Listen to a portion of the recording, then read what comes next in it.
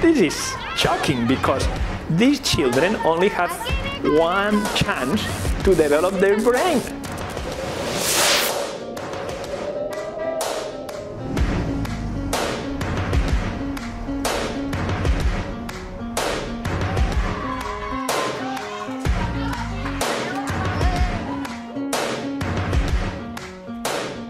Now we know that the air pollution is affecting their brain.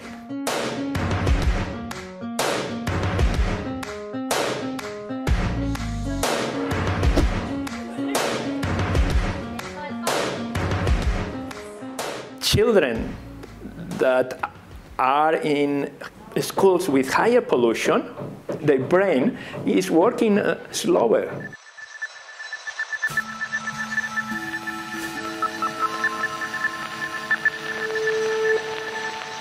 The group of children that came from schools that have a lot of air pollution have lower growth than the schools, and so we see in the rank of air pollution, we see differences.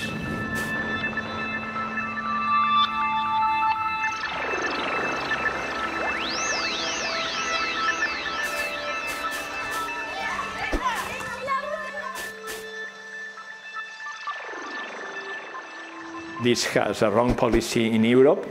There was a mistake. It's true that emitted less permanent gases, that is good for the climate change, but they emitted a lot more of nitrogen oxides and ultrafine particles.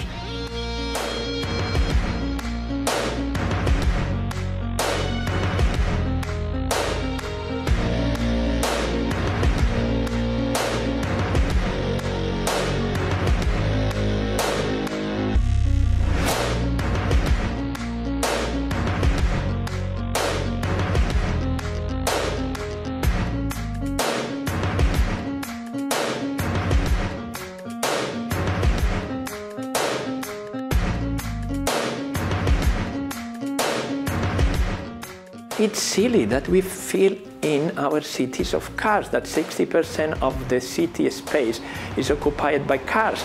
And in 100 years, we will see this is a silly way to live. The urban air pollution in the world is causing 3.5 million deaths per year. And this is a lot.